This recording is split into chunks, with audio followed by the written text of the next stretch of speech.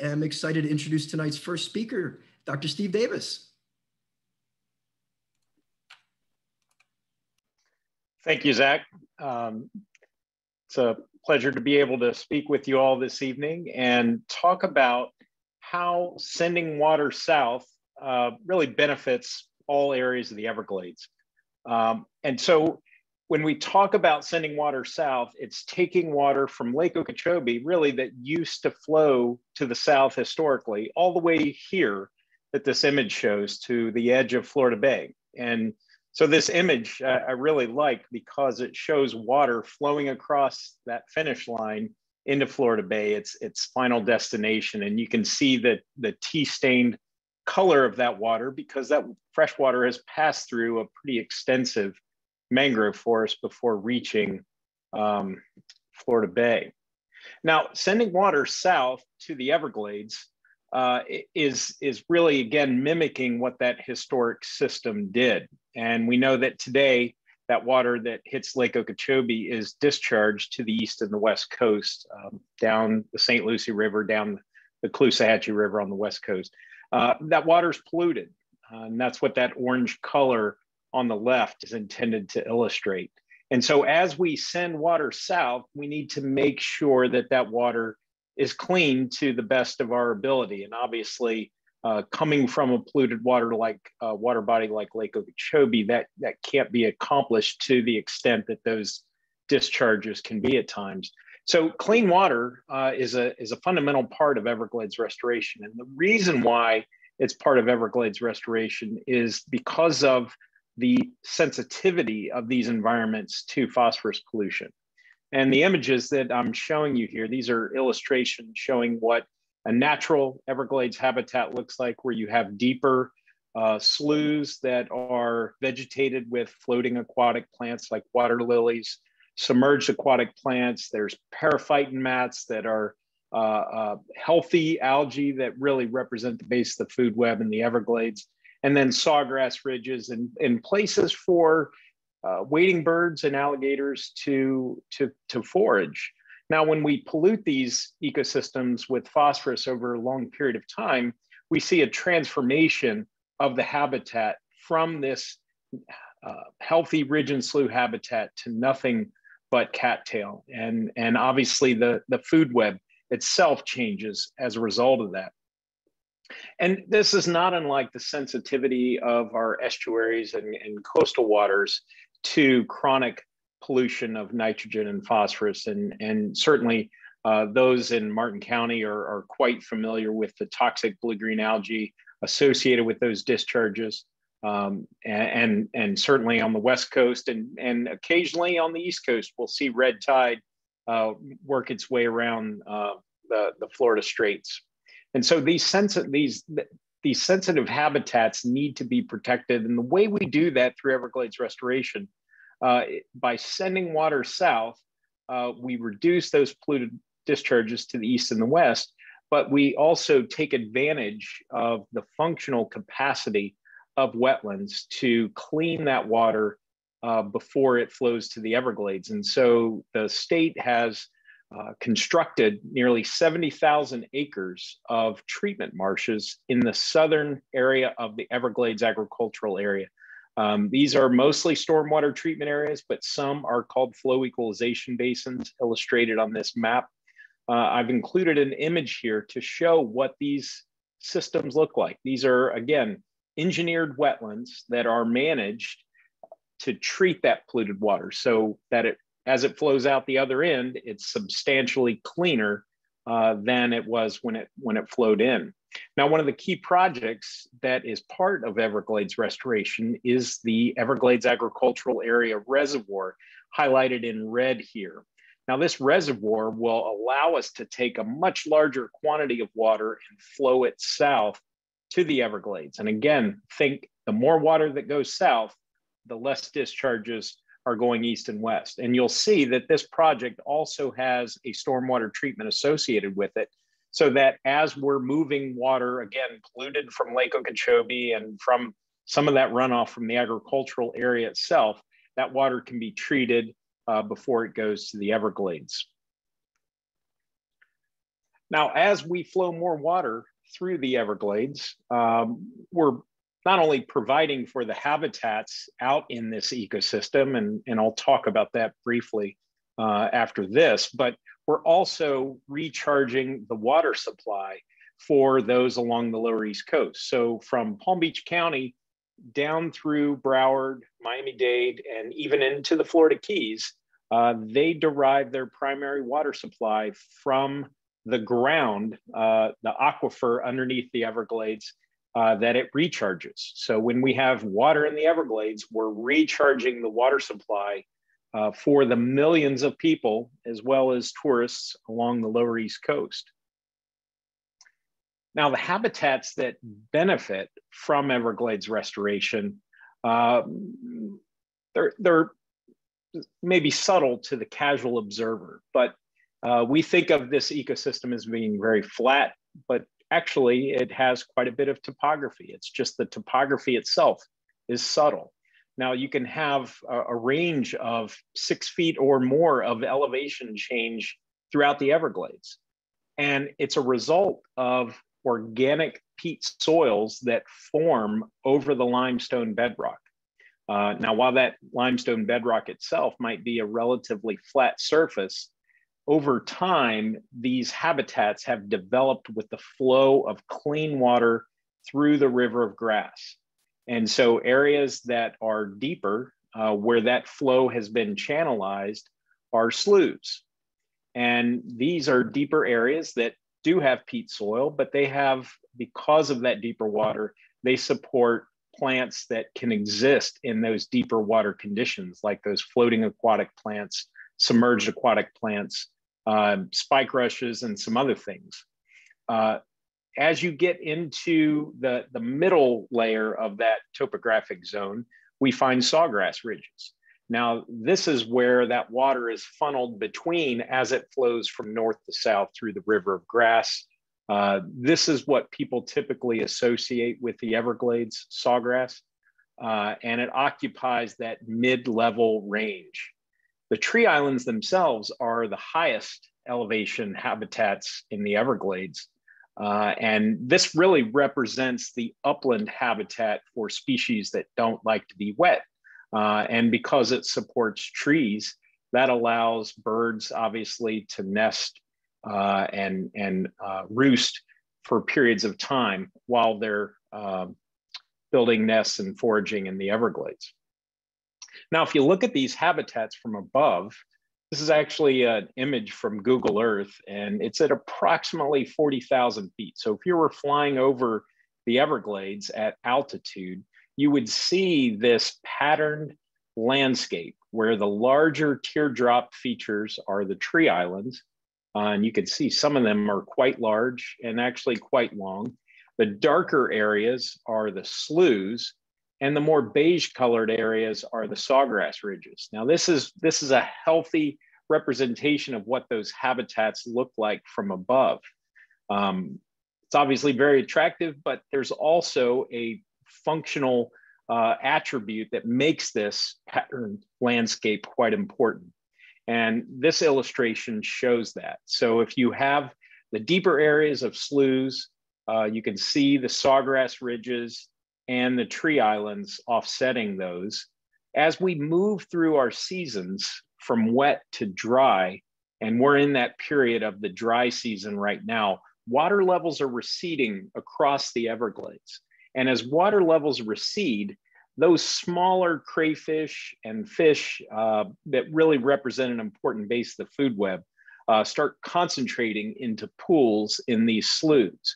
And it's at that point where that food concentration occurs across these landscapes that you bring in the large number of wading birds that the Everglades was once known for. And this close-up illustration shows how wading birds with different leg length and bill length and their foraging patterns distribute them across these areas as that food concentrates. So we know how the Everglades works. We know that if we get the habitats and the water right, we can do a much better job of protecting wading bird populations in South Florida and reconnect that food chain. Now, as we get more water south across that finish line into Florida Bay, we can protect this area as well because it's currently not getting enough fresh water from year to year on average. We see that Florida Bay is much saltier than it was historically. Now, when we have a drought, that makes a bad situation even worse to where we can get salinity levels more than twice that of ocean water. That is detrimental to the seagrass habitats down there, leads to seagrass die-off, similar to what we saw in the summer of 2015. And that leads to a cycle of algae blooms that occur for a number of years, for more than a decade, as we saw in the late 1980s. And we're still seeing impairment in this ecosystem today, although it is recovering at a much more rapid pace than it did following the die-off of the late 1980s. So we know getting more fresh water this into the system is beneficial. Restoration also helps to reduce the inequities in water management that we currently see. And many of you are familiar with this. You know that we have an infrastructure and a water management system that was really designed and built for agriculture back in the 1940s. There wasn't a consideration of the significance of the environment or a tourism-based economy that we have in Florida today. So if we just go back to last year, we've got examples of this inequity in water management that restoration helps to overcome. This shows that if we go back to April of last year, roughly around this time, there was no water in the Everglades. In fact, the Everglades was parched. Water levels were more than a foot below the surface. We had fires in Big Cypress, Everglades National Park, and there was very little water moving through. In fact, for quite some time, there was no water moving into Everglades National Park, and Florida Bay was hypersaline yet again. Yet this large red arrow here illustrates that there was roughly 4 billion gallons of water per day being pulled from Lake Okeechobee for irrigation of those primarily sugar fields in the Everglades Agricultural Area. So there was obviously water in the system. It's just the environment downstream was not getting any of that. Now, if we move just a couple of months later, in 2020, we had a very large rainfall event that dumped a lot of rain in South Florida, over a foot in a very short period of time. Now, when it's raining, there isn't a need for irrigation water. So you can see a lot of water going into Lake Okeechobee, but very little water, if at all, going south. In fact, the Everglades Agricultural Area itself becomes a massive source of stormwater to the Everglades. So in this case, the Everglades got a foot of rainfall, plus it got about another foot of rainfall from all that stormwater in the Everglades. Now, if we go back to the wading bird illustration that I showed you earlier, this really upsets the balance of the ecology of the system because a rapid rise in water levels basically puts an end to the foraging season and the nesting season for those wading birds. So that large of a water level reversal has impacts on the ecology. And as you can see, we still have problems today moving water because there was so much in the system from that stormwater pulse. Now, this can't go on for too long without discharges to the Caloosahatchee and the St. Lucie occurring. If there's no water going south for irrigation or for the Everglades, which we would like to see more so in the dry season, the lake rises and discharges to the east and west coasts ensue.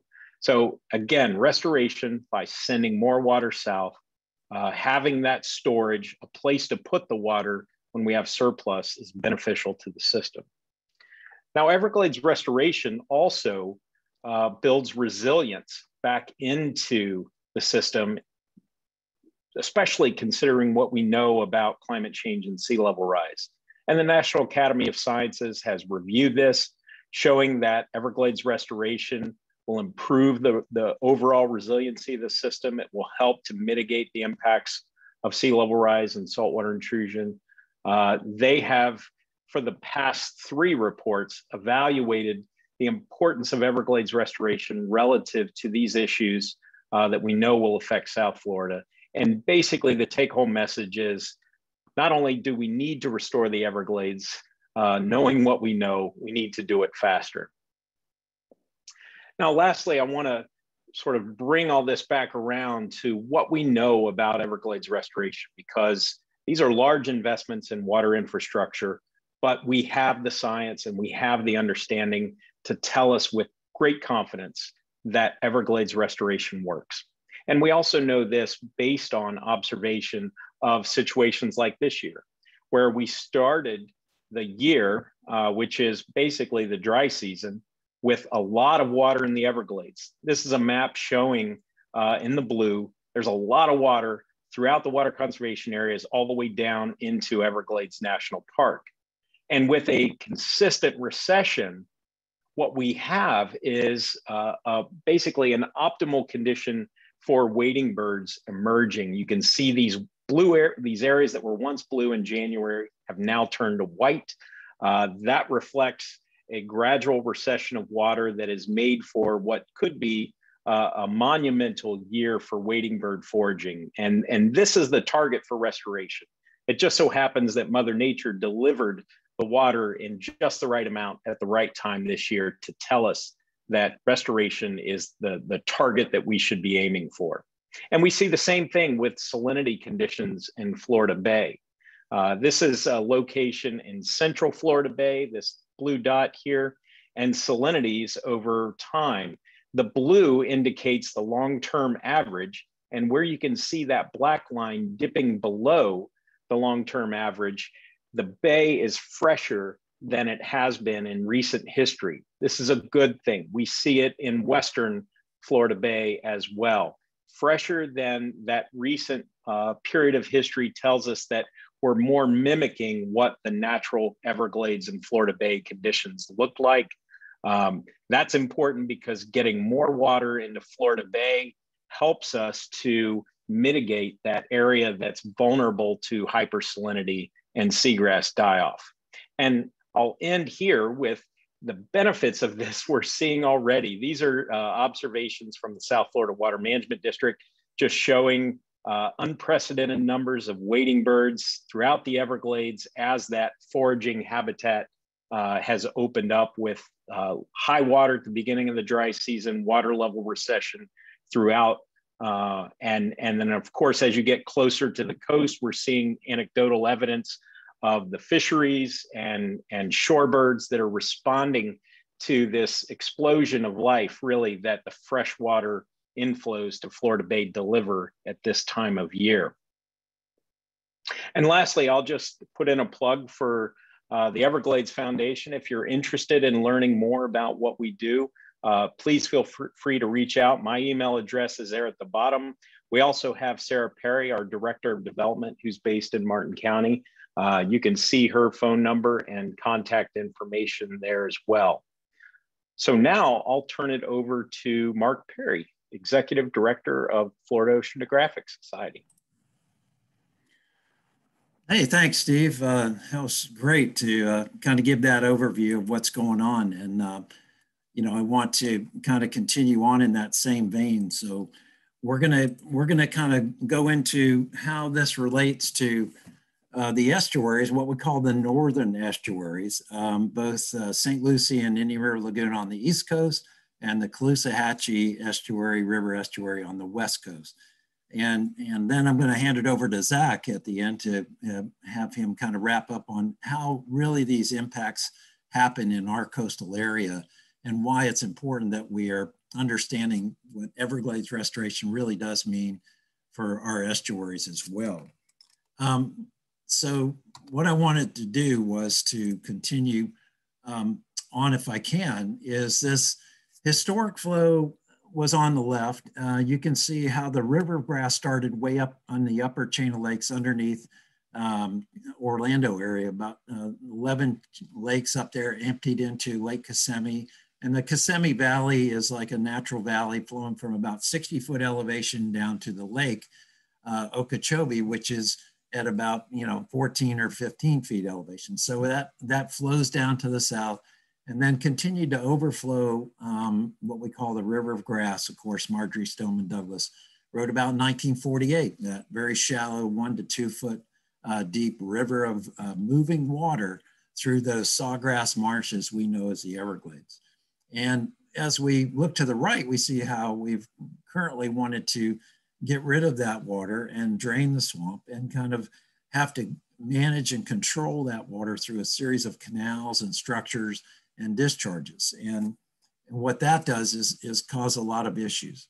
But of course, as Steve mentioned, back in the 1940s, early 1900s, at the turn of the century, in the upper right, left here, we wanted to drain the swamp. We wanted to get rid of that useless, kind of valueless Everglades full of alligators and mosquitoes and try to attract people here to Florida. And then along came 2 hurricane events in 1926 and 28, which really devastated our population who lived close to around the lake, the Glades communities. And so then the Herbert Hoover Dike was authorized in 1930 and completed in 1937, about a 35-foot high dike all around the lake. So this more or less dammed the lake from flowing south into the Everglades. The Army Corps of Engineers is basically the responsible party, along with the Water Management District, to kind of control that lake elevation and make sure that by June 1st, we get down to a low level of the lake in anticipation of hurricane season. So they come up with what they call regulation schedules. And they've developed a regulation schedule in these various bands for allowable releases of Lake Okeechobee to the tide or to the estuaries, namely the St. Lucie Indian River on the east coast or the Caloosahatchee on the west, or over to the west, down to the south to the water conservation areas to the maximum practical extent. So during a year, they typically look at where the lake level is now and how they can be within these certain bands and ranges and develop. And of course, a lot of these squiggly lines show you what a typical year does. So no matter how good we think we are at managing the lake level and controlling this water, it basically is going to go up and down according to various seasons and changes and dramatic changes in our seasons. Well, they are developing a new Lake Okeechobee regulation schedule right now. It will be out starting in the 2022, called the Lake Okeechobee System Operating Manual. And we're all very interested in trying to weigh in on how we can better manage the water in the watershed to Lake Okeechobee and moving that water south the way nature intended it to go, to rehydrate the Everglades and eventually to Florida Bay, and not have to damage these coastal estuaries with these regulatory kind of releases. As Steve pointed out, and I point out again, during a wet season, we primarily see the lake at very high. This was back in October when we saw a lot of water coming out to both the east and the west coast. But as you can see, not much water coming to the south. So while the estuaries, the northern estuaries, are receiving about 1.2 billion gallons per day, there is zero water in these red areas going through the 3 canals. That's 354, 351, and 352 to the south. But there is a lot of water in these stormwater treatment areas going south. These numbers are in cubic feet per second, but you can see the numbers are very high here going south into the Everglades, into the water conservation areas in the Everglades. This is filling up, but where's that water coming from? It's not coming from the lake. It's actually coming from the Everglades Agricultural Area, this 700,000 acres south of the lake, which once we dammed the lake became a very fertile ground and very desirable for agriculture. And so we named it the Everglades Agricultural Area and promoted primarily sugarcane growing in over 400,000 acres of that. During the dry season, kind of the opposite happens. We do send a lot of water south to from the lake in these numbers, but it's all going to pretty much the irrigation of that agricultural area. And you can see through the stormwater treatment areas and down into the water conservation areas in the Everglades is fairly minimal, 14, 415, and 0. So there's a lot of water coming out of the lake now into this Everglades agricultural area, over 1.6 billion gallons a day, but it's pretty much going down only into irrigation and not into the Everglades. Consequently, we're also getting discharges to the estuaries because the Corps of Engineers is very concerned about the level in the lake at 14.5 or 15 feet going into our wet season coming up in June 1st. They're very concerned that we may get a detrimental effect. So what happens overall to the estuaries is not only do we receive a lot of fresh water, but along with it, a lot of phosphorus and nitrogen and total suspended solids. That's the silt and sediment that's stirred up in the water with those discharges and releases to the estuaries. Now, we combine the phosphorus and nitrogen and call it nutrients. And nutrients are good things. Everything needs nutrients to live and metabolize. But if too much phosphorus, too much nitrogen, particularly nitrogen in estuary systems, is very detrimental and can cause algae blooms and other big issues. Also, the total suspended solids, I mean, 35 million pounds is quite a lot in 1 year to come into this estuary and settle on the bottom and stir up the water for the light penetration can't make the seagrass grow. So it's a very concerning issue. And in the meantime, the agricultural runoff is continuing to fill up the Everglades, and also they're getting water supply. So here we are connected to Lake Okeechobee. The St. Lucie Canal built 1916 to 1926. And then remember, after the Herbert Hoover Dike was built, they improved the St. Lucie Canal to be one of the major outlets of the lake when it gets too high. So they engineered it and controlling that and put it into the South Fork of the St. Lucie River. We also have other agricultural canals that are not connected to the lake that drain these lands in the north part of Mark County, South St. Lucie County, primarily for citrus groves. And that is C23, C24, and C25 canals. But the C44 is the main canal that they tied into the South Fork, the natural South Fork of the river. Back historically, you can see the watershed of the St. Lucie Estuary, river estuary, was about 20 miles to the north of Stewart, as the winding north fork of the river came south in the watershed to Stewart. The South Fork, about 10.5 miles to the south, came winding up to Stewart, and they both joined together in the middle estuary and connected to the Atlantic Ocean through the St. Lucie Inlet. And of course, the Indian River Lagoon, providing this estuary, the mixture of that salt water from the ocean and the fresh water from the watershed.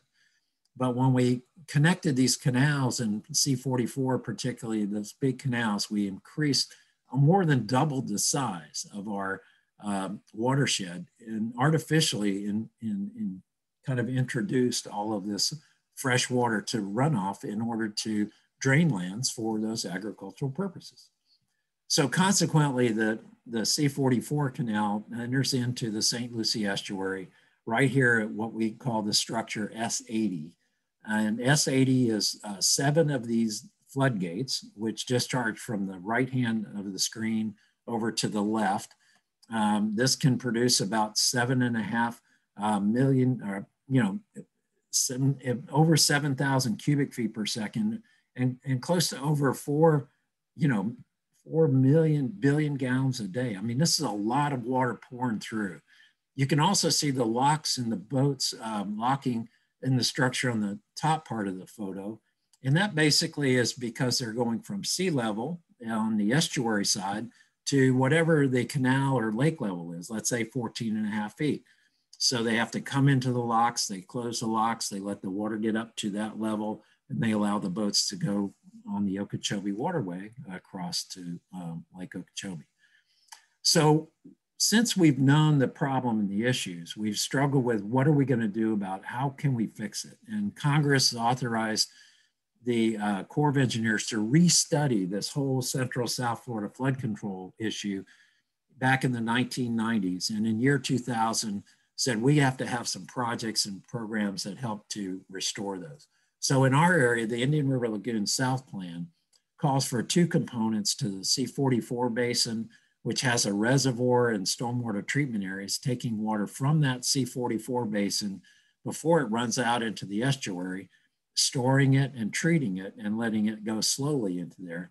We've also included natural storage areas for water and other things to remediate that water so that it comes in more naturally to the south and the North Fork of the St. Lucie. The Corps of Engineers and the Water District also have what they call an integrated delivery schedule. Over 68 different projects that were identified in the Comprehensive Everglades Restoration Plan, part of which is up in our coast and over the West Coast and down south. But these components are very slow moving. And since year 2000, we've only been kind of working on about 14 or so different projects. They're very expensive, hard to work on, hard to get through Congress, but it's a 50-50 program between the federal and the state appropriations. So we're fortunate to have federal partners, but it's slow going to get this restoration. And as Steve mentioned, one of those important projects that are on our minds right now is moving that water south to what we call the Everglades Agricultural Area Storage Reservoir and STA. And that's in these A2 and A1 areas that are south of the lake, where we can bring lake water down, store it and treat it and move it south to eliminate or reduce, at least reduce some of those discharges to the St. Lucie and Lucie Estuary. So what we ultimately want to end up with is the historic flows we can maybe never get back to, but the current flows are way too damaging to the northern estuaries and don't put enough water south to the Everglades and Florida Bay that really needs it, as Steve demonstrated. But we really need some desired flow from the Kissimmee Valley slowly into the lake and slowly overflow that into the Everglades and not have these damaging discharges to the east and west estuaries. So I'm really, going to end there and we're going to talk some more and discuss some more about that detail. And I want to turn it over to Dr. Zach Judd, who's our Director of Education, and he has scientists that has truly come into knowing more about our estuary and what's going on. So Zach, why don't you take it away? Mark, thank you so much, and Steve as well. Mark and Steve did a really good job of describing how over the last century or so, Florida's plumbing has become broken. What I want to do tonight is talk a little bit about some of the environmental impacts of that broken plumbing, specifically for us here on the Treasure Coast, looking at the effects of Lake Okeechobee discharges on the health of our coastal estuaries. Here in my part of Florida, the coastal estuaries that we worry about the most are the St. Lucie and Indian River Lagoon estuaries. Obviously, our friends across the state in the Fort Myers area live on the Caloosahatchee estuary, and they're dealing with many of the same environmental problems. This is one of my favorite maps of Florida. It's from 1856, and it really gives you a great overview of what our state used to look like. This is probably the oldest but most detailed map I've been able to find. And you can see how much of our state used to be the Everglades, starting up here in the Kissimmee chain of lakes, through the winding and twisting and turning oxbowed Kissimmee River into Lake Okeechobee itself. And historically, the lake was much bigger than it is today. It would swell during the wet season. It would contract during the dry season. And the river of grass, the Everglades that we think of today, started just south of Lake Okeechobee as water from the lake slowly overflowed and spread out on its journey all the way from the lake down to Florida Bay. So you're looking at South Florida with a river that was at one time 40 miles wide, 100 miles long, only a few feet deep in most places, but still a river of grass, as Marjorie Stoneman Douglas coined the term. But you'll notice in this picture, there are no natural connections between Lake Okeechobee and the St. Lucie Estuary and Lake Okeechobee and the Caloosahatchee Estuary. Those were entirely man-made connections that were part of Florida's efforts to drain the Everglades, to create more usable land, both for agriculture and urban development. And those connections are really at the heart of a lot of our issues here in coastal Florida. And some of the issues that we're dealing with include algae blooms, salinity alteration, and water quality issues. And there's more than that, but for tonight, those are the ones that I'm going to try to touch on. And I'm going to start with algae. Algae are in the news a lot. We hear a lot about harmful algae blooms and toxic algae, but I want you to understand that not all algae are harmful. There are thousands and thousands of different types of algae on our planet.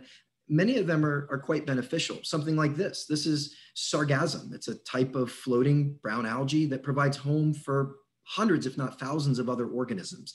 You can see in this one shot, there are countless little fish swimming around. There are probably little sea turtles floating on top of this. There's some jellyfish in there.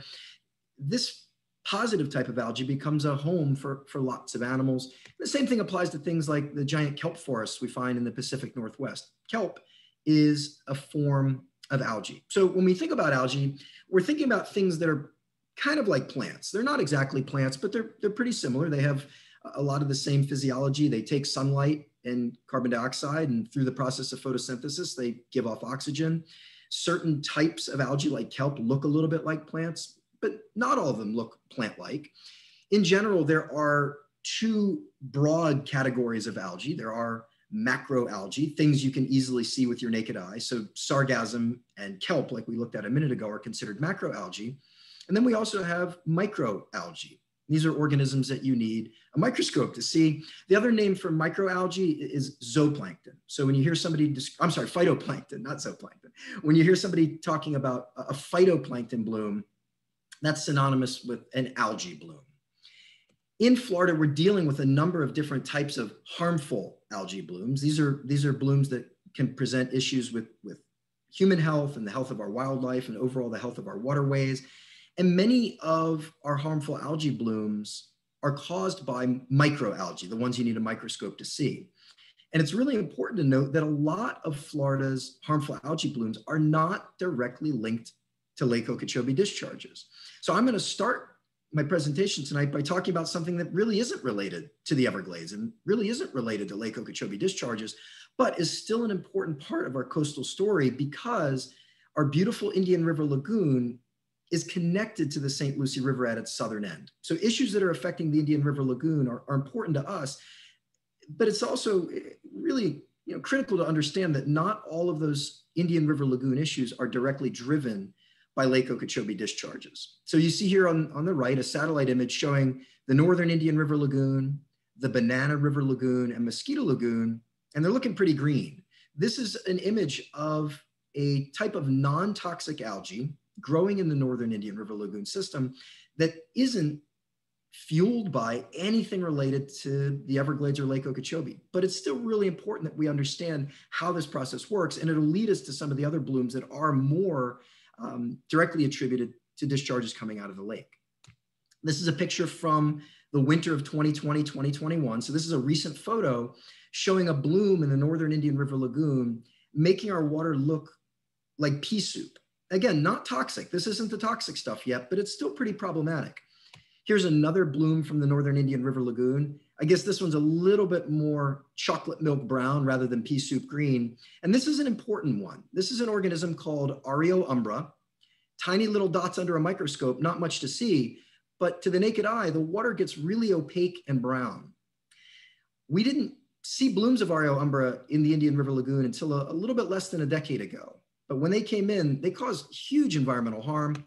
One of the things that these blooms do is they prevent sunlight from reaching the bottom of the estuary. And as a result, those seagrass beds that make the Indian River Lagoon such a diverse place, in fact, one of the most biodiverse estuaries in North America, those seagrass beds start to suffer. In the northern Indian River Lagoon, we've lost more than 50,000 acres of seagrass since 2011. And it happened pretty quickly. You could see these images show the same area in the Banana River, which is part of the northern Indian River Lagoon. In 2009, there was a band of seagrass extending at least a quarter mile from shore for 20 plus miles along the western shoreline of the Banana River. This was just a blanket of lush seagrass. In 2011 and 2012, the area experienced some major algae blooms, including that Areo umbra, the chocolate milk stuff I showed you a minute ago. And those blooms essentially wiped out all of the seagrass in this region. And I know the map on the right is 2013, but I can assure you, I fish this area regularly. There's no seagrass left up there. It's completely and totally gone. The bottom is sand now. And that's a result of a bloom of algae blocking sunlight from reaching the bottom of the estuary. So it's a mechanical issue. And if you've seen any of these news stories over the last 2 weeks or so about Florida's really high manatee mortality rate in 2021, most of those manatee deaths are attributed to starvation. Manatees graze on seagrass meadows. When you look at an estuary that's lost most of its seagrass, there's just no food left for the manatees to eat. I've heard some numbers thrown around that the Indian River has lost 50 or 60% of its seagrass. I would argue that the number is far higher than that. You know, I'm out in the water a lot. I can't think of anywhere right now that I could take you and show you a seagrass bed. From Ponce Inlet to Jupiter, there are very few places left where we even have a little seagrass stubble trying to grow back. Imagine being a manatee that, you know, eats 100+ pounds of grass a day in an ecosystem that just doesn't have any grass left to support them. So this is an example of a trickle-down effect of an algae bloom wiping out an important ecosystem, our seagrass beds, and then having an impact on a charismatic animal like the manatee. Even though these blooms in the northern Indian River Lagoon are not toxic, they can sometimes lead to scenes like this. This was a massive fish kill in March of 2016. Actually, it was just about this week, 5 years ago. And this, I took the time to count these fish one day, and it's about 6,000 fish in this one photograph. Imagine 30 miles of this. The entire northern part of the Banana River died in 2 days. So even though the bloom wasn't toxic, it did something that affected these fish. And it turns out that something involves oxygen. Normally, algae give off oxygen since they're a plant-like organism. But during really bad blooms, there are certain circumstances that can cause oxygen to get taken up, either by the algae itself, or if the bloom dies, bacteria move in and the bacterial decay slurp up oxygen. And you end up with fish that suffocate in the water. So we have to think about what's triggering these algae blooms. And that's where nutrients come in. Mark and Steve both mentioned nutrients. And you know, I always want to caution people to think about nutrients in a good way most of the time, and in a bad way some of the time. Nutrients are important. They're substances that provide nourishment for growth and maintenance of life. In humans, we think about macronutrients like carbohydrates and proteins and fats that sustain our growth. We also think about micronutrients, things like copper and iron and zinc that are critical for our survival, but only in very small amounts. In our case, if we have too much of something like iron, we can get sick. In the case of our estuaries, if you have too much of something like nitrogen and phosphorus, that's where we run into these algae blooms. And I'm going to make a huge oversimplification here, but almost all of our nutrient problems come from two broad sources: fertilizer and waste. Now, fertilizer can mean a lot of things. It can mean industrial level agriculture. It can mean golf courses and parks. It can even mean our own backyards. We have an unhealthy obsession with bright green grass. I hate to be blunt about it, but if you live in Florida and you apply fertilizer to your yard, you are a little tiny, tiny part of our water quality issues. We could also think about the mining of phosphate. We have a phosphate mining industry in Florida, and that goes into producing fertilizer, but it also affects water quality, particularly on the west coast of our state. And then separate from fertilizer, we have to think about waste. Animal waste is a big deal in Florida. Agriculture produces a lot of waste, whether it's dairy cows, beef cows, poultry. And we also have to think about human waste. It's sad to say, but Florida has a pretty big sewage problem. It seems like every week we hear something in the news about a sewage treatment plant that's malfunctioned and is now dumping water into the Indian River Lagoon. We hear about ruptured sewer pipes all the time. We also hear about septic tanks. In the simplest sense, a septic tank is a very small wastewater treatment plant that you bury in your backyard, and they do a reasonably good job of cleaning up your waste in certain areas. Septic tanks typically rely on bacteria that live in the soil to break down some of the components of the stuff you flush. The problem is in Florida, we don't have soil. We have a little bit of sand, we've got porous limestone rock, and then immediately below that, we have our water table. So septic really doesn't work well in Florida. It's not just about broken septic or old septic or malfunctioning septic. If you put a perfectly brand new state-of-the-art septic tank into an area that has a water table just 2 feet below ground, you're going to be contributing nutrients into our groundwater. And we've seen now that those nutrients are able to travel laterally through the groundwater and they get back into our estuaries, fueling the blooms of algae that we're talking about tonight. Now, we looked at a fish kill a minute ago that was caused by dissolved oxygen, but there's another type of algae growing in coastal Florida that can cause fish kills in a different way. And of course, I'm thinking of the red tide. The red tide is another tiny little microscopic organism, but it produces a potent neurotoxin called brevetoxin. And that brevetoxin affects fish as well as much bigger animals, things like manatees, dolphins, sea turtles. even human beings. If I had to guess, we have about 160 people watching tonight. I'm assuming that some of you have probably been to the beach during a red tide and felt, how badly it can impact your lungs, your mouth, your nose, your eyes. For me, I get an immediate cough that I can't stop until I leave the area. Imagine being a fish or a manatee or a dolphin swimming through that toxic soup produced by this microscopic organism. The same nutrient pollution that we talked about a minute ago, nitrogen and phosphorus from us, is like throwing gasoline on a fire when we think about the red tide. The red tide is not a new phenomenon. There are documented accounts from sailors in the 1500s talking about the red tide in the Gulf of Mexico. But in recent years, we've seen the red tide occurring over a larger geographical area, closer to shore, and lasting for a longer period of time. And that's very likely a result of all the nutrients flowing from coastal estuaries into primarily the Gulf of Mexico. But as Steve mentioned, during really bad red tides like we had in 2018, these blooms can wrap all the way around our state and affect us here on the East Coast as well. We had a pretty extensive red tide not that long ago, 2 years ago, that caused fish kills in the Treasure Coast. And again, if you look at the outlet of the Caloosahatchee River and the St. Lucie River, during a red tide, both of those waterways can add fuel to the algae bloom. Now, as bad as the red tide is, it pales in comparison to the bright green guacamole that we see on the news from time to time.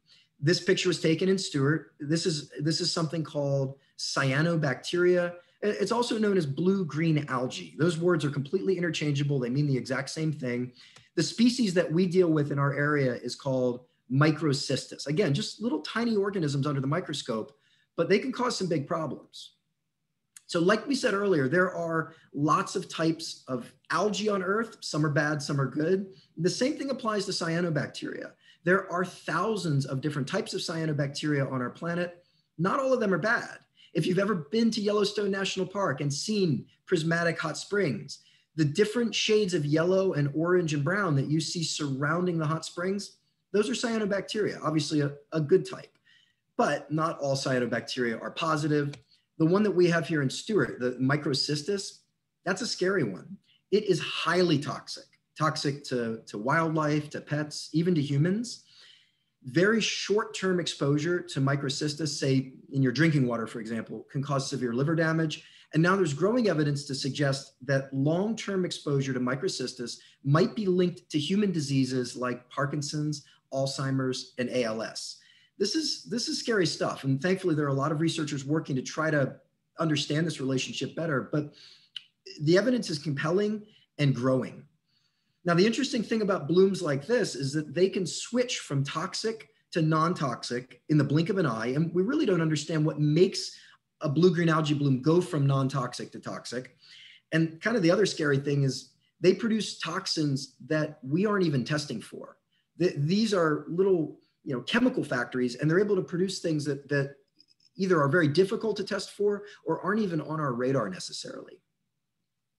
And they've been in the news a lot lately. This is not just a Florida story. Obviously we're talking about the Everglades and our coastal estuaries tonight, but blooms of blue-green algae are happening more and more frequently in recent years, likely linked to an increase in water pollution as well as climate change. Parts of our planet are warming up a little bit.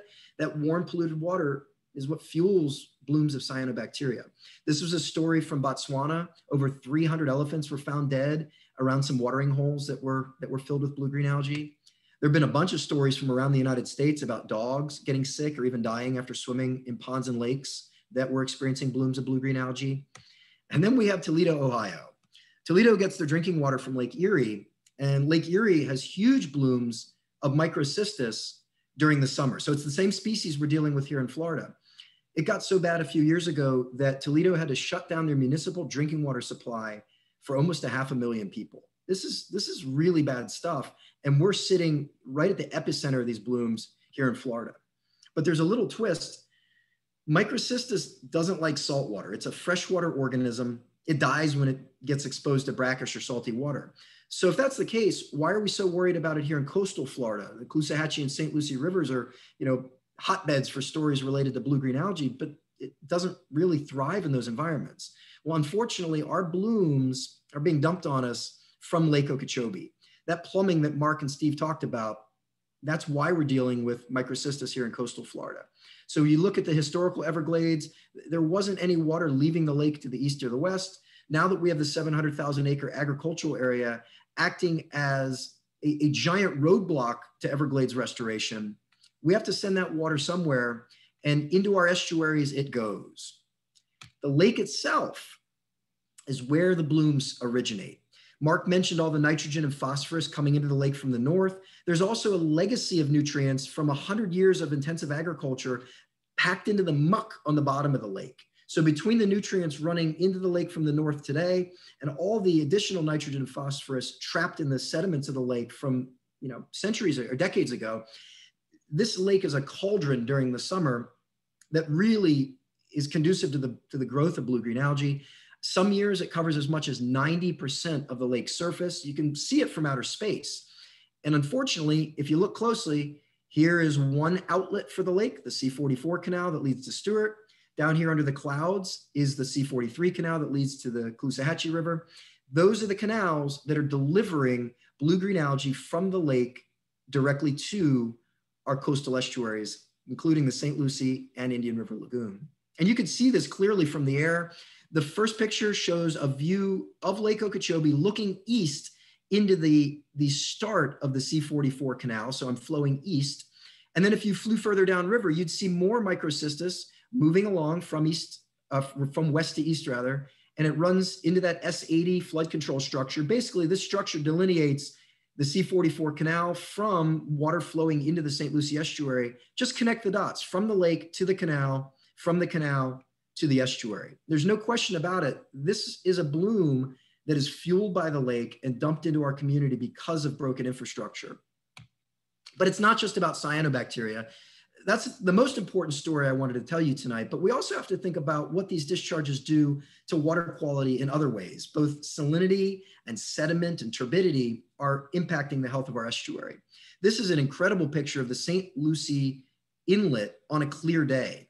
And kind of a neat fact, if any of you have ever done any scuba diving in the Florida Keys or the Tortugas, the Florida Reef Track runs in one continuous ribbon from the Keys all the way up to St. Lucie Inlet. This is the northern end of the Florida Reef Track. So there are living corals on this reef. Look what happens during a Lake Okeechobee discharge.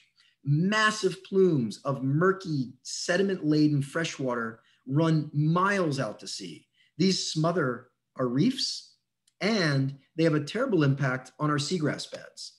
I talked to you earlier about seagrass die-off in the northern Indian River Lagoon related to algae blooms shading the grasses. In our part of the Indian River Lagoon, a lot of our seagrass die-off is related to salinity and turbidity. When you have dirty fresh water covering a seagrass bed for weeks or months, the grasses start to die. And you could see that in 2016, we had a really substantial discharge out of Lake Okeechobee. Between the Caloosahatchee and St. Lucie sides, we got around 700 billion gallons in 2016. The seagrass meadows that once covered a couple hundred acres inside of the St. Lucie Inlet were wiped out in 1 year.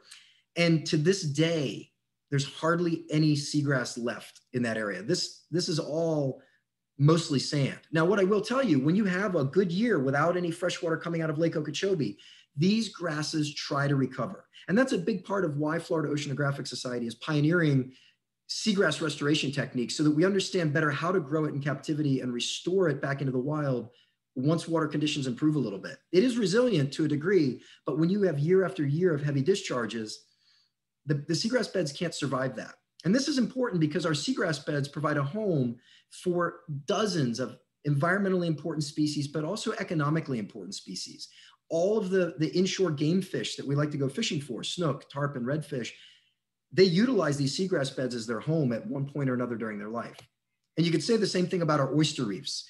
Oysters are a euryhaline species, meaning they can live in brackish water. They actually do best in brackish water, but they can't handle water that's too fresh. When you get below about 10 parts per thousand, and that's in reference to seawater. Seawater is about 35 parts per thousand. When you're at 10 parts per thousand or lower, oysters become stressed. When you're below 5 parts per thousand, they start to die. For little oysters, they can only survive for about a week in that fresh water. For adult oysters, you're looking at a couple of weeks at most. During 2018, we had 127 days of suboptimal salinity in the St. Lucie Estuary for our precious oyster beds. These oysters provide habitat just like seagrass. They also filter our water. They act as a filter mechanism, but only if they're alive. And again, like I said, with seagrass, Florida Oceanographic Society has been doing oyster restoration for more than a decade to try to address some of these issues. In addition to oysters and seagrass, low salinity can have direct impacts on a lot of game fish species.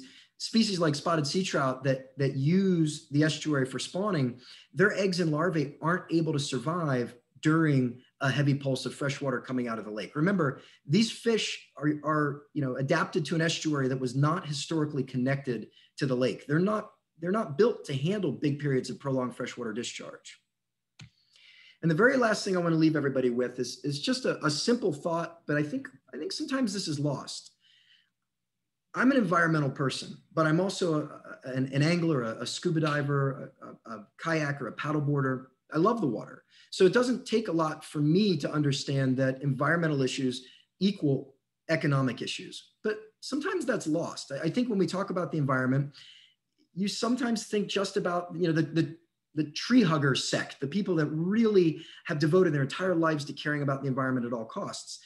But I urge you to start thinking about it differently. Here in Florida, our clean waters drive our economy. Tourism is so important to our state, and especially in coastal areas where tourism involves beach going and fishing and diving and paddleboarding and windsurfing. When you're dealing with these Lake Okeechobee discharges and toxic cyanobacteria, it's really quickly apparent that we're not just dealing with environmental issues, we're dealing with human health issues and economic issues as well. We're at an interesting point in time right now when we think about Everglades restoration. And I have to say that all of you are the reason why we're at that interesting point. I would argue that many of our issues right now are political. We understand the science behind Everglades restoration.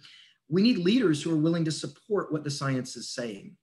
And in the last few years, we're starting to see some positive momentum on both sides of the aisle. And all of you are the only reason we're seeing that momentum. Your little voices are starting to add up. The small gestures like signing a petition or going to a rally or even maybe speaking on microphone at an event, those little gestures really work. So I want to encourage you to keep doing little things. Maybe it's a change in your lifestyle to minimize your impact on the environment, like giving up fertilizer. You can have a green lawn in Florida without fertilizer, I promise. I want you to keep learning. And ultimately, I want you to use your knowledge both to share it with other people who maybe aren't as passionate as you are, and most importantly, to help vote people into office who are willing to fix these important problems for us. All righty, folks. Well, I want to thank all of you wholeheartedly. It's such a treat to be able to talk about such an important topic to a group of people that I'm pretty certain are fairly savvy and fairly passionate. I hope all of you have learned something from Mark, Steve, and myself tonight. But this is your chance to start typing in questions. If you have any questions at all, go ahead and type them in. And I'm going to ask Mark and Steve to turn their cameras back on and unmute themselves. And the three of us will do our best to go through your questions. I see we already have some pouring in throughout the evening. So first question, how will sea level rise affect Everglades restoration efforts? What a great question. Steve, do you want to take that one since you mentioned sea level rise? I'm happy to take a stab at that, Zach. So when you think of the Everglades, it's a low-lying, relatively low-sloping landscape. So as sea level has occurred over the past century to the tune of 9 or more inches, that has allowed saltwater to penetrate further inland. And on the surface, that changes habitats. Habitats that were once freshwater are now saltwater and are undergoing more extreme transformation as those plants that are sensitive to the salinity are dying back. So habitats are changing. Saltwater is intruding. We also know that because we've cut off the flow of fresh water into Everglades National Park, that's really exacerbated that inland saltwater intrusion on the surface. Now, beneath the surface, those of us that live down here and depend on the Everglades for our water supply, that's also put our water supply at risk. That porous geology that we have here, that limestone bedrock, has allowed for saltwater to penetrate further inland. And again, because we've cut off the flow of fresh water to the ecosystem, we've exacerbated that. Now, we can't stop sea level rise, but we know by restoring freshwater flow back to the south, sending more water south into the park, ultimately down to Florida Bay, we can slow those impacts and allow these habitats, these ecosystems, to respond to a more gradual transformation. So we know that those changes are occurring. We know that Everglades restoration will help. And that's also the feedback that we've been getting from the National Academy of Sciences. So both Mark and Steve showed a number of figures with flow measurements. And Steve also showed that map that showed water depth across Big Cypress and Everglades National Park shifting from blue to red. Somebody was curious how water flow and water depth are measured. Are those maps derived using satellite data? Well, I'll start with that. The water depth maps, we have really good topographic data across the Everglades. And in concert with that, we have an incredible network of water gauge stations throughout the Everglades.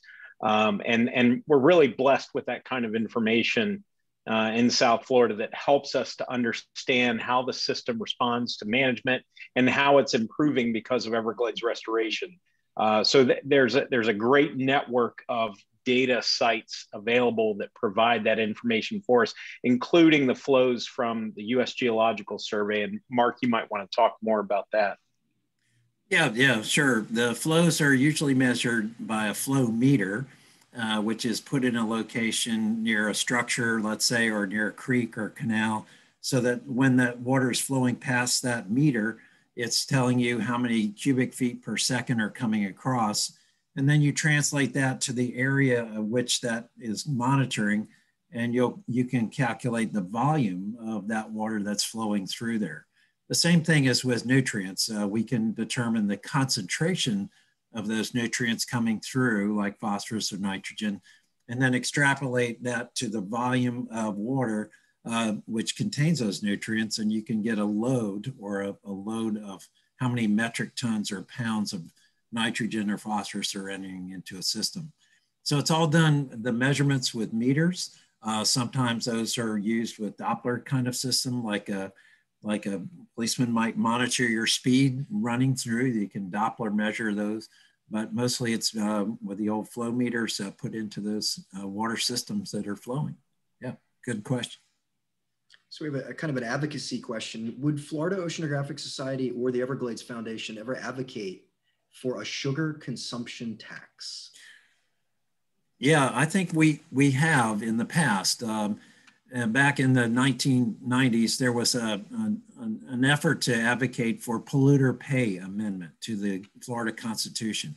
And the polluters pay amendment was directed to those who are translating all of that pollution, namely phosphorus, from the Everglades agricultural area into the Everglades. And it was determined that they have to, pay for that pollution to be happening. Well, there was an agricultural privilege tax which got applied, and in some respects that is kind of a tax that they are inspired to do, about $25 per acre, which amounts to about $11 million a year. However, it takes us about $20 million a year to maintain our stormwater treatment areas, which are those filter marshes that treat that. A consumption tax is more people might refer to the Farm Bill, which is a federal farm bill that comes up every 5 years. And in that, we're protecting the domestic prices of sugar at 18 to 22 cents a pound, whereas the world market pricing is about 8 or 9 cents a pound. So domestic sugar has the protection of that, and it's kind of a reverse of a consumption tax. It's actually an addition to. So we're supporting through price supports and import quotas the domestic sugar in our area, unfortunately. So a lot of people are concerned about, let's get that that support out of that farm bill for this industry, particularly because it is causing a lot of detriment to the Everglades and the ecosystem. Good question. So I think I'm going to field our next one. So if the goal is to discharge more water south, won't that cause the same types of algae blooms that we're seeing on the east and west coast, just shifting them further south? How do you prevent that phosphorus from reaching Florida Bay? So this is a good question. Both Mark and Steve used the phrase STA today, stormwater treatment area. These are large, highly engineered, managed wetlands that use different types of aquatic plants to basically scrub the nutrients out of water. So behind me, I've got a coral reef fish tank, and I actually use algae as part of my filtration to pull nitrogen and phosphorus out of my aquarium water.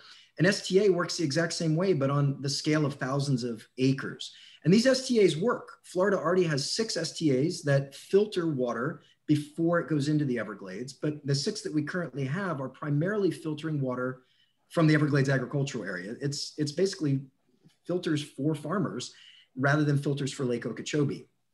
And the Everglades Agricultural Area Reservoir that you learned about tonight will have a large filtration component to it, an STA component to it. So the idea of sending water south isn't just about sending water south. If you were to send water south without cleaning it first, it would harm the Everglades. The Everglades doesn't like nitrogen and phosphorus. It's a system that grew up without a whole lot of fertilizer in it.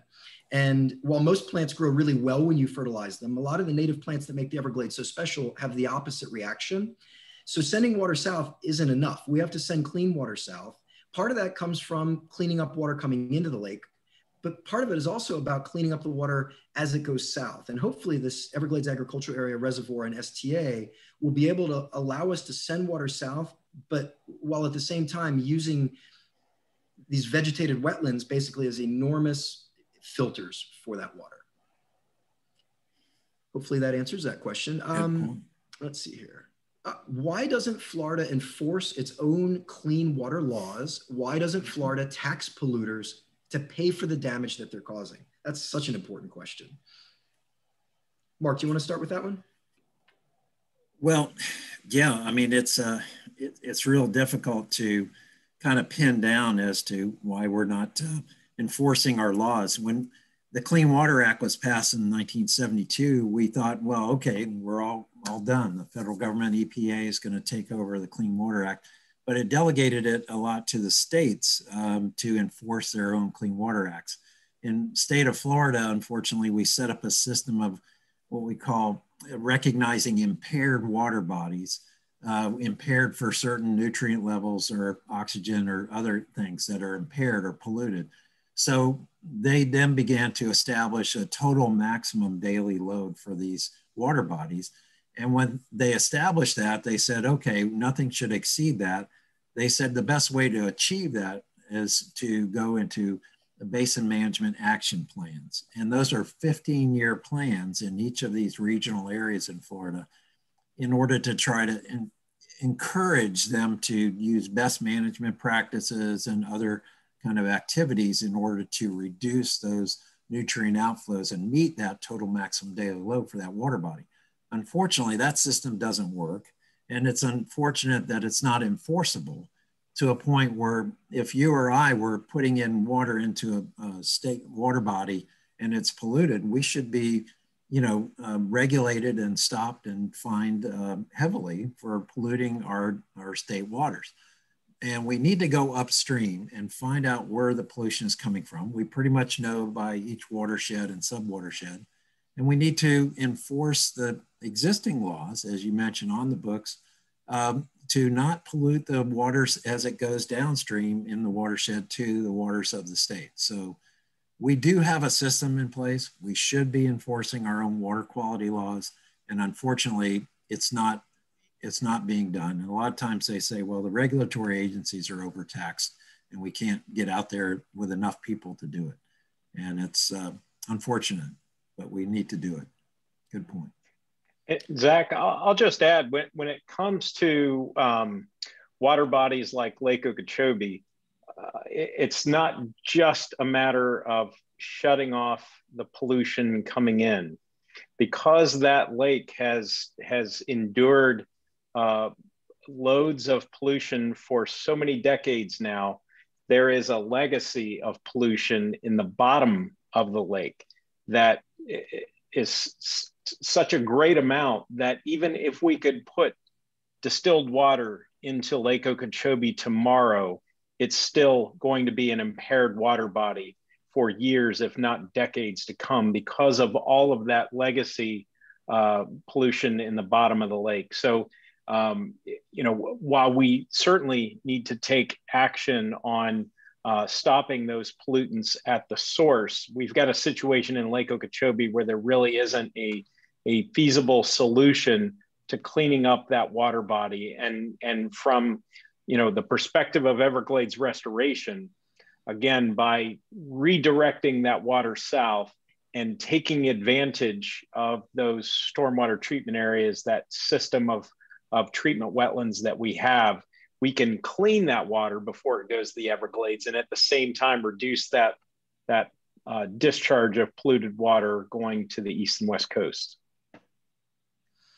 Our next question is about the Kissimmee River. The viewer wonders how successful efforts to restore the Kissimmee River have been to date, and is there still more work going on to continue restoring the Kissimmee?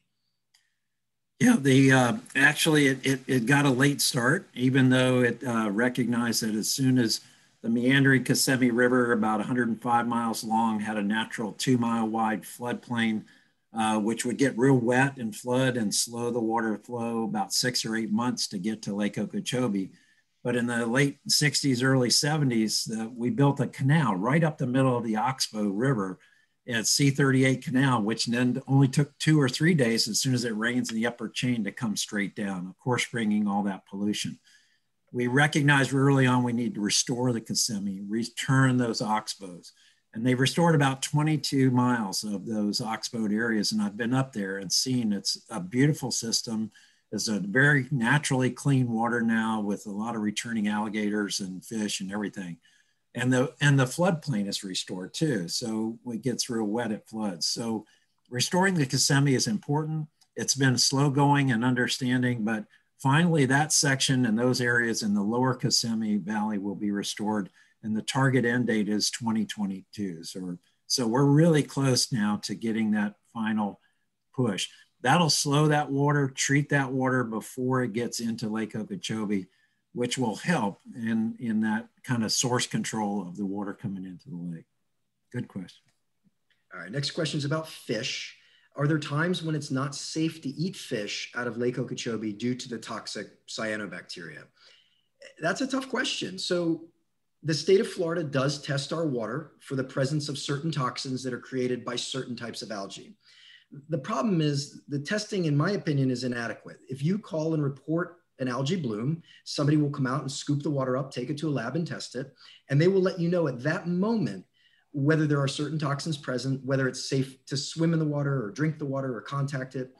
But they're only testing when the green stuff is visible. They don't typically come back and test weeks later to see if there's any lingering toxins. The state doesn't typically test for toxins in the sediment. They don't typically test for toxins in the crabs, the shrimp, and the fish that our game fish like to eat. They don't typically test for toxins in the tissue of the actual fish that we're eating. So I guess the answer is we really don't know. The state of Florida will go out and test the water and let you know acutely at that moment that you might not want to contact it. You might not want to drink it. You certainly might not want to fish in it. But there's a real data gap in terms of the long-term effects of some of these toxins on the food that we eat. And really the only research that's looking into it is academic. A lot of state level research is sort of skipping around the touchy topic of the real long-term impacts of exposure to toxic algae. And that leaves it up to university scientists.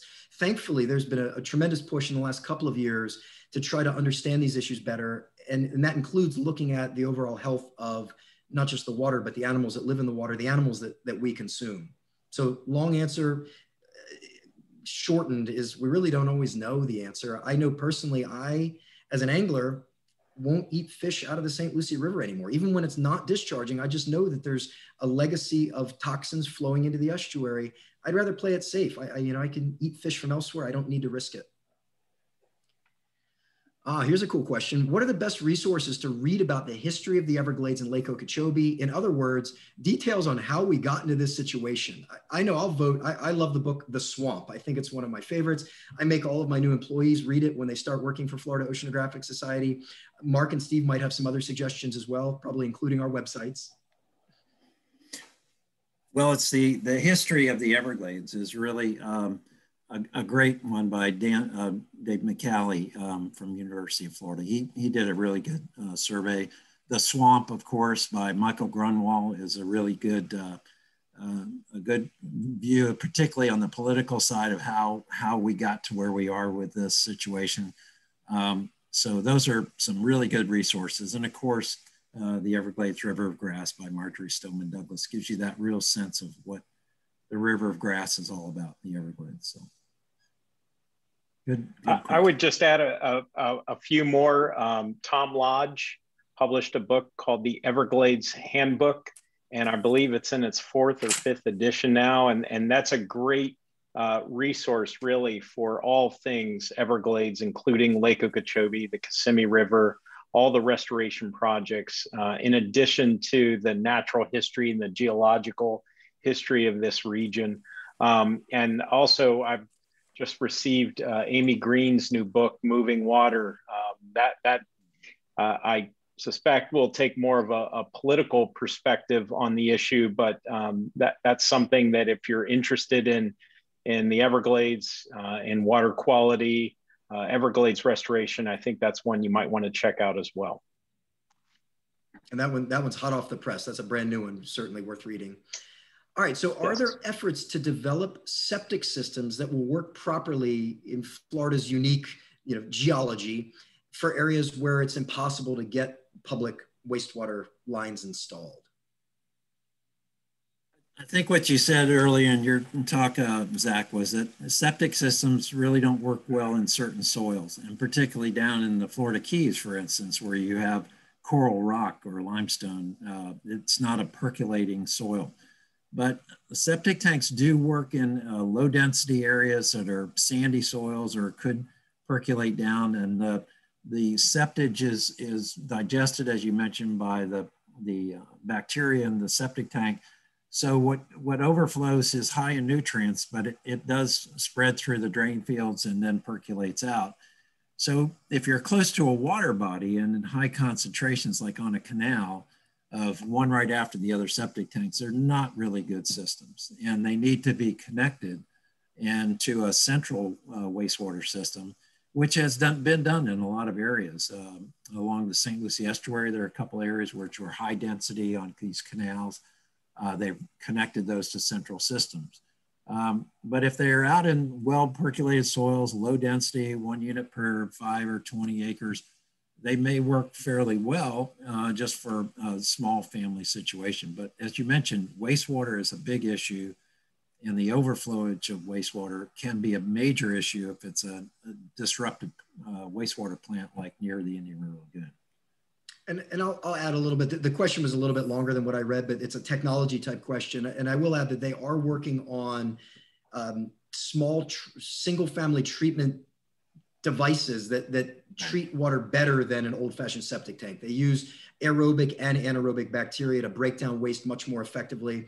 And I think that's probably what the question was addressing, looking at maybe like next generation single site treatment. And it is on the horizon. It just hasn't been widely adopted yet. I think there's a cost associated with it. There's a certain amount of maintenance involved. If your home has one of these more advanced wastewater treatment systems, you have to maintain it. But in an area where you can't get public sewer and you have groundwater just a few feet under your feet, it is a really good option. So we have a question about the Everglades Agricultural Area Reservoir. This guest heard that it's going to be 23 feet deep, and they're wondering how on earth that simulates a shallow sheet flow of the River of Grass. And we talked about aquatic vegetation cleaning water. How does a 23-foot deep storage vessel handle that issue? Good question. Steve, you want to talk about that? Or? Sure. Well, I'll certainly kick it off. So really what we lack with the Everglades, the way it is sort of structured and managed today, is we lack storage south of Lake Okeechobee. And what that storage does is it allows for a place to put water when it's in abundance, when it would otherwise be dumped to the east and the west coast, we know causing harm there.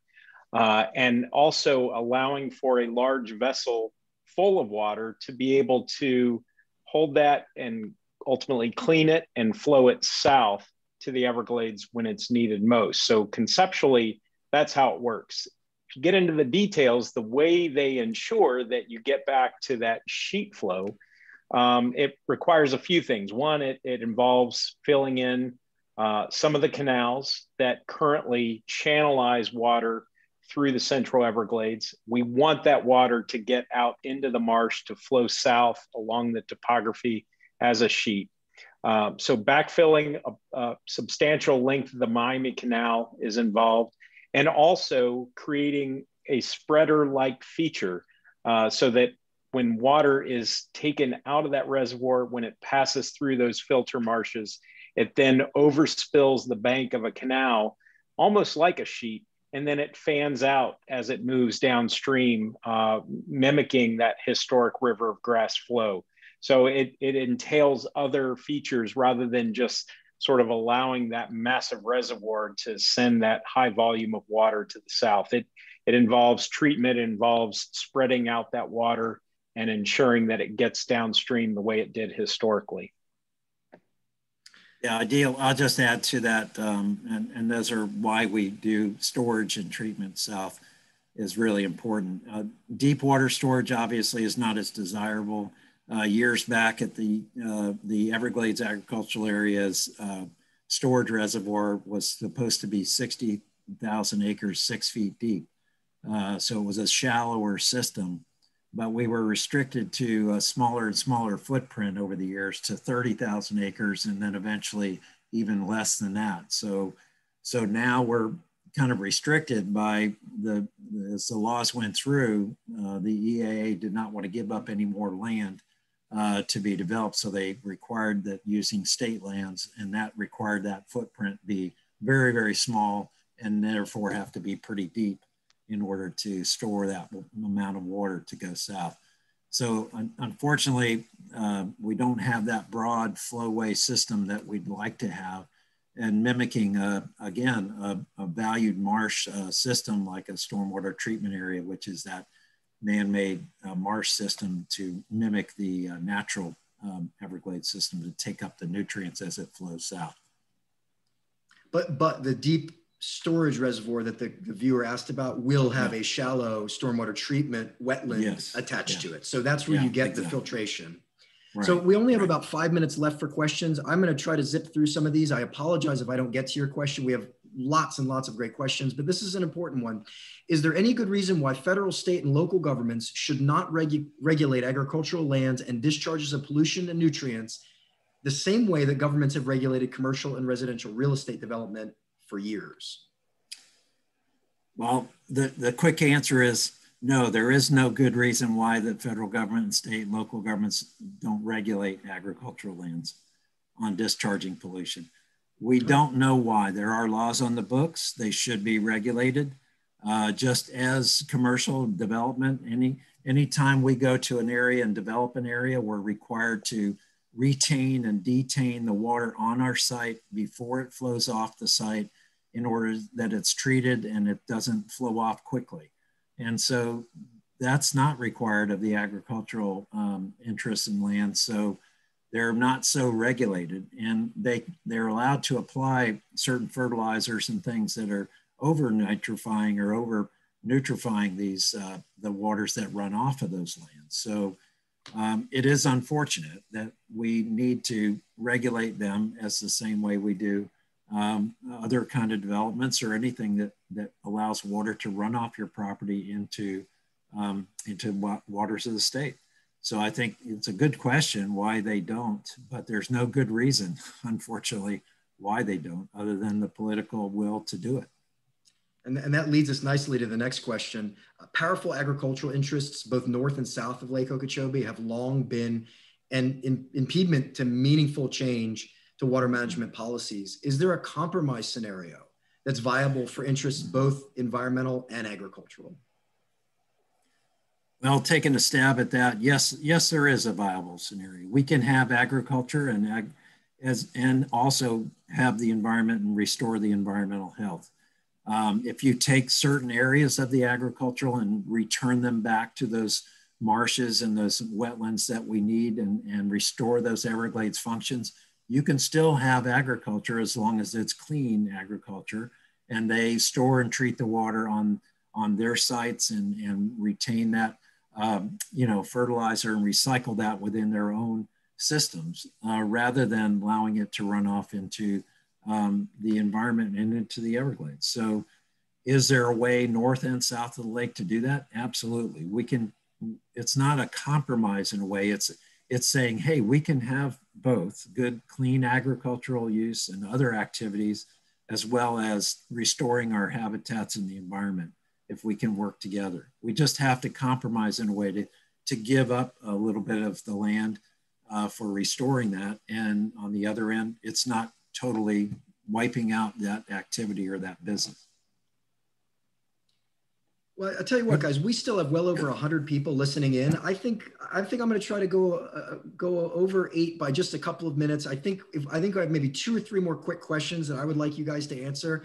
It might put us at 8:05 instead of 8 o'clock sharp, but with this many people still tuned in, I think it's worth trying to answer a couple of these better questions. At the national level, waterkeeper organizations tend to be third-party organizations that will sue polluters that violate the Clean Water Act. Do you know whether there are any active waterkeeper organizations here in Florida, and if they've been successful in any efforts to hold polluters accountable? I think that's a great question.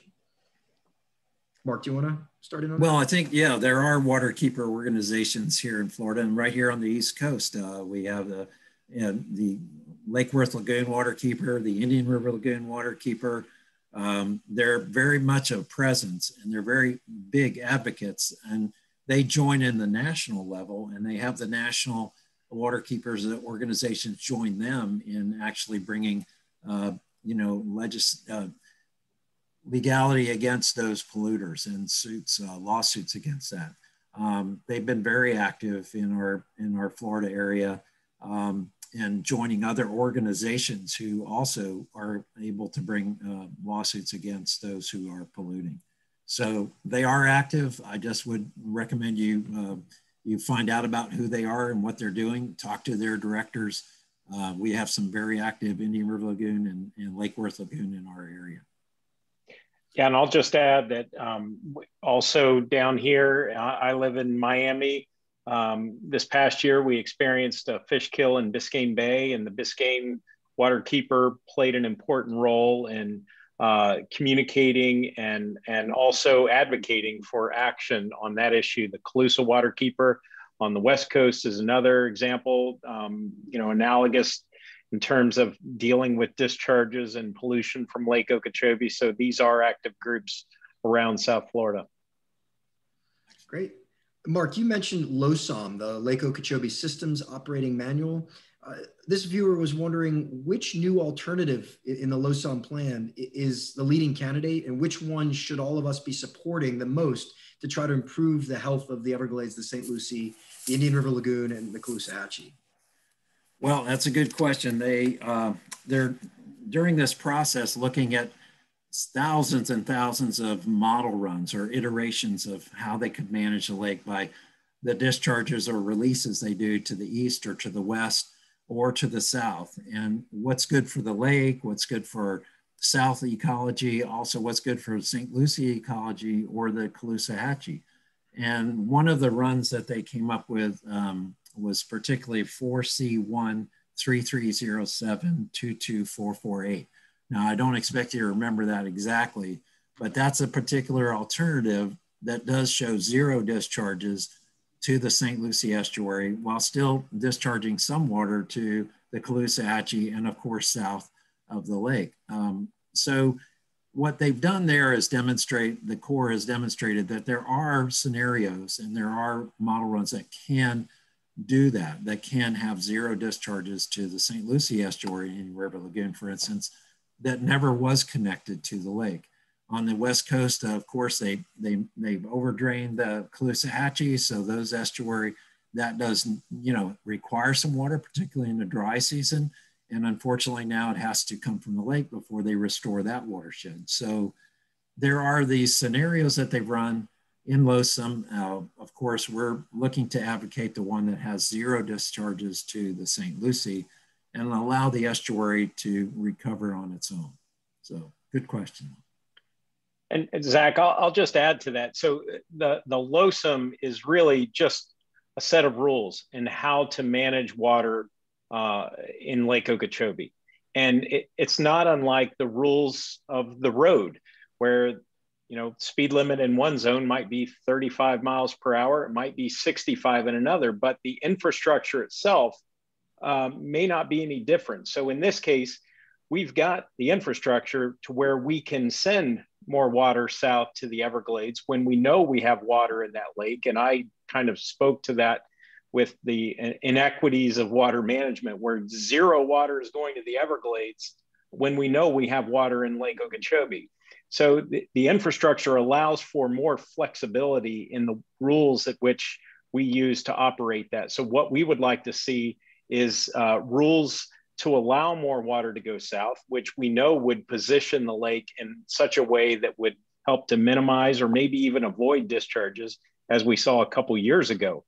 So there is some flexibility, but we also know that we need more infrastructure, the storage, especially south of Lake Okeechobee, that can help us send even more water to the south. And again, cutting those discharges as much as possible. All right. Do we currently have sufficient federal funding to fully restore the Everglades? If not, how much money is needed to complete ongoing projects with the goal of having a restored Everglades? Well, I'll take a stab at that. So we've been at this for 20 years now, Comprehensive Everglades Restoration Plan. Thus far, the federal government has underfunded Everglades restoration in SERP relative to the state. The difference is about $5 billion from the state and roughly $2 billion from the federal government. The projects that Congress has authorized, if you look at the Army Corps of Engineers schedule over the next 9 years, taking us to 2030, it calls for another $7 billion to complete that job. So what we need to see is stepped up funding from the federal government to the tune of about $5 billion, relative to what that would leave in the balance for the state of about $2 billion to finish the job. And I think I'm going to wrap up with a unique question. It's a little bit of an open-ended question. I think all 3 of us should take a stab at it with just a couple of sentences each. This guest is wondering, how do you best tell a compelling story of the Everglades to those who perhaps slightly more difficult to engage with and to inspire? For me, it's as simple as, there's nowhere else on earth like the Florida Everglades.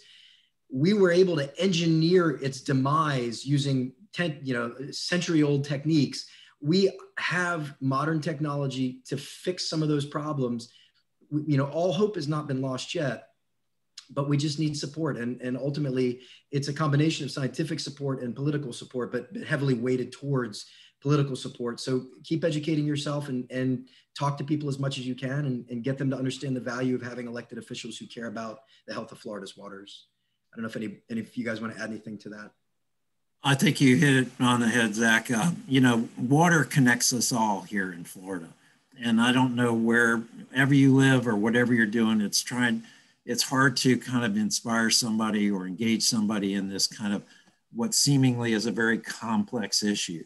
But we don't need to make it complex. It's about water. It's about putting water and having water in the right places for the right times in order for these environments to thrive that we all enjoy and work with. So having that water in the right place, and water connects us all. We need water to drink. We need water for our livelihoods. We need water for all the other life here on Earth. So in Florida, we're all connected. And I don't care what you do or how you're doing it, find a connection and find somebody in some way to make that connection with other people who may not otherwise think about it or otherwise think, oh, well, it doesn't affect me, so therefore I don't have to. Yes, it affects us. It affects us all.